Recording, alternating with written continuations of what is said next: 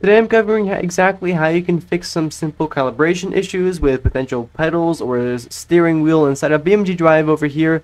So I just loaded in, didn't touch anything yet, and as you can see my throttle, well, I have to shift my car into gear of course, is just fine. As you see in the bottom left hand side I have a little graph over there, but when I press my brakes, just tap it lightly, as you can see it immediately goes to 100%. Obviously you can't see that I'm tapping it lightly, but by how fast I'm able to make it go from 0 to 100, it should be pretty obvious that I'm barely pressing it and it's already going to 100. And now there is actually a really easy way to fix that, and that is to not do that. It's to simply press the brake pedal all the way down completely, and with that done, as you can see, it'll now scale perfectly linearly.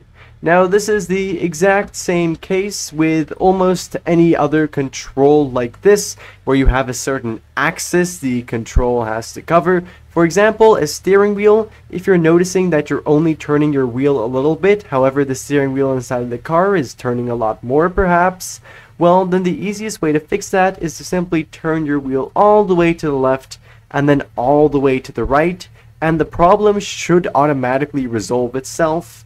Now, it should if this is a problem you're experiencing, for example, when loading in game after having the game closed or stuff like that, right? That is, if you have your keybind set up correctly. The other root of this problem could be you having your keybind set incorrectly, so if you're noticing one of them acting up, then you just want to make sure that it is perfectly set exactly how you want it to be so. Make sure that inverted axis is or isn't ticked specifically to how you want your keybind to function. I know that different setups will require different inputs here. From some companies, like I believe Fanatec always has you require inverted axis. However, I think Logitech doesn't have it always for all of their pedals. I don't know 100%, so don't quote me on that. But basically, if you're loading into the game and you feel like you're having to go into this menu, which this menu absolutely sucks. I hope they can maybe some kind of, I don't know how they would really update this, but it is kind of annoying to work through.